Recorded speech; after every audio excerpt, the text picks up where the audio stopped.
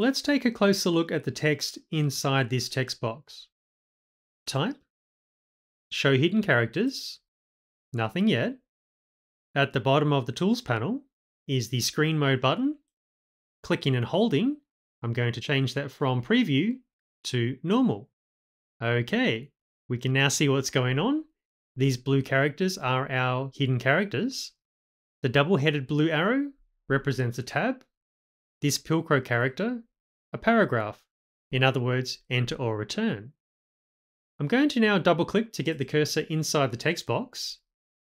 We need to first select whatever text we want converted into a table.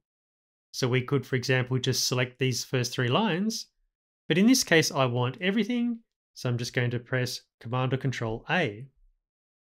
Up under the Table menu, Convert Text to Table. Column Separator. We've already seen that our data is separated by a tab character, so let's set that to tab.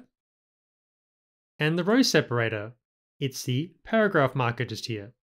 So choosing paragraph, choosing OK. And there we go, there is our table. Now it's also extremely easy to reverse this process. I'm going to click to get my cursor inside the table. Table, convert table to text. What do we want our column separator to be? Let's actually change that to a comma. Row separator, keeping that as paragraph, choosing OK, and here's our text just here. Now it's identical to what we started with, except our tab characters have now been replaced with commas. Let's quickly run through this again. Command or Control A to select everything. Table, convert text to table. Column separator, we now have commas. Choosing OK. There's our table.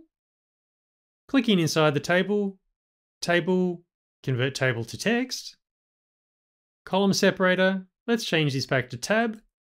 Choosing OK. And we are now back where we started. I hope that helps. Catch you later.